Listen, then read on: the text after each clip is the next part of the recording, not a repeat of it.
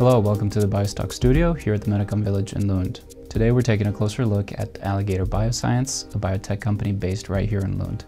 Joining me in the studio today is CEO of the company, Søren Bregenholt. Welcome, Søren. Thank you, Mike. It's great being back. I'd like to begin right away by discussing the OPTIMIZE-1 phase 2 trial.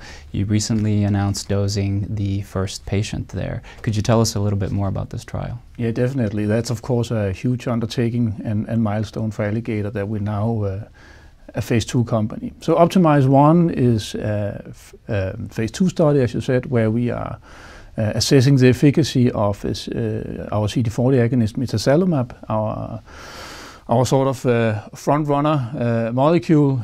We are assessing the efficacy in pancreatic cancer in combination with FOLFIRINOX, the standard of care chemotherapy, in a first-line setting, as I said. We are going to enroll 67 patients in the trial in sites in France and Belgium as a starting point.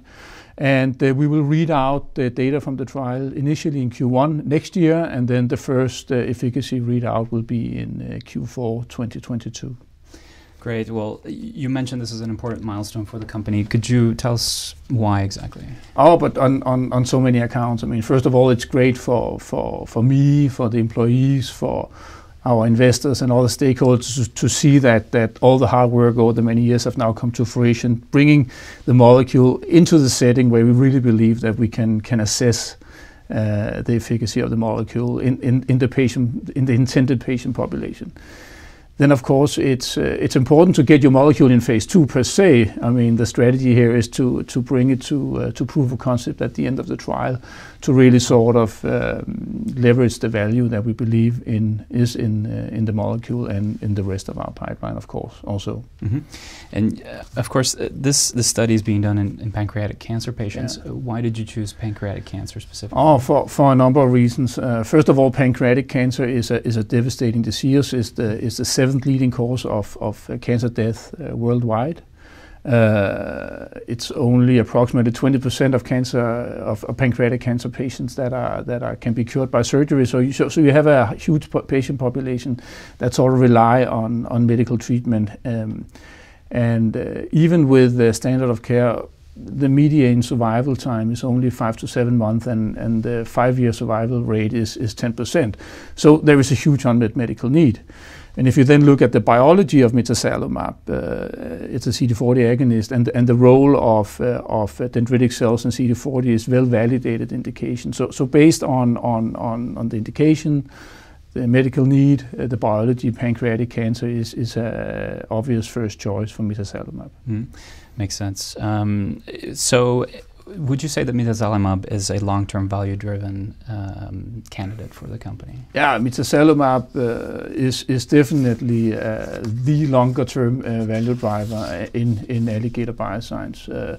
My philosophy and the management and the board is behind this is that we need to invest boldly in our lead asset to really sort of unfold the value of Alligator, and the potential also of the rest of the pipeline will follow based on success with Mitazalimab.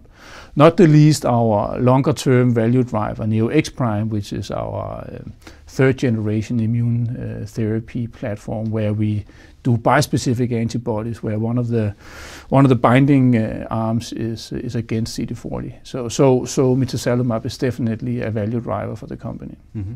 Well, jumping to other news, you announced this summer a partnership with the Orion Corporation. What kind of partnership is this, and why is it important for Alligator? Yeah, that was great to see that deal come to fruition. So it's a classical, I would say, biotech pharma collaboration. Alligator is discovering bispecific antibodies against undisclosed targets that Orion will then develop. So we get upfronts, FTE coverage, milestones, and royalties as you see in this type of deals. And the deal also have options for 2 additional molecules that Orion can execute. Mm-hmm. So that's of course important for a number of reasons. First of all, it validates our technology. It validates our approach as a collaborator, and finally, it gives both short and longer term revenue options for opportunities for Alligator Bioscience. Mm-hmm. Well, actually, you just announced, you made an announcement on your financing goals, and where you plan to raise funds in the near term. Could you share some details on how you intend to use these funds and how the raise will help Alligator reach its milestones? Yeah, I mean that's of course a central question in how we sort of play out the Alligator strategy over the years to come. So we have sort of decided to sort of put the catchphrase of the Alligator bites again to what we're doing right now.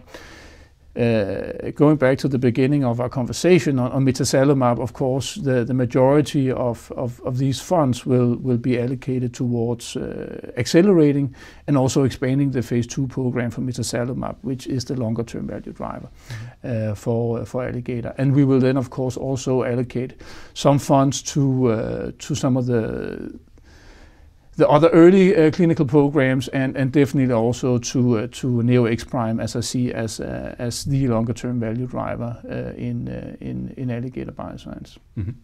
Well, finally, last question, Søren. You were brought onto Alligator to, among other things, help strengthen the company's clinical and business development on the international level. How would you say this is progressing? So first of all, I'm maybe not the right one to judge that, but in sort of my own assessment, we have now brought Mitazalimab into phase 2. We are working on expanding that clinical program and getting it accelerated in Europe and hopefully also beyond. So I'd say on that account, we are doing all that we can. On business development, we have started to focus both on Mitazalimab 1017, which is our late-stage phase 1 molecule, and also, as I said, Neo-X-Prime, our platform. I see that as a deal catalyst in the midterm, and we are working very hard globally on securing deals on these 3 assets. Great. Well, thank you so much for answering these questions, and we wish you all the best for the upcoming work at Alligator. Yeah, thank you. It's been a pleasure.